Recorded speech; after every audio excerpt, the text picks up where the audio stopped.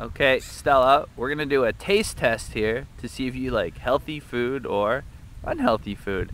So first we have these money donuts that we got from the donut place. Now hold on, let's show the healthy alternative.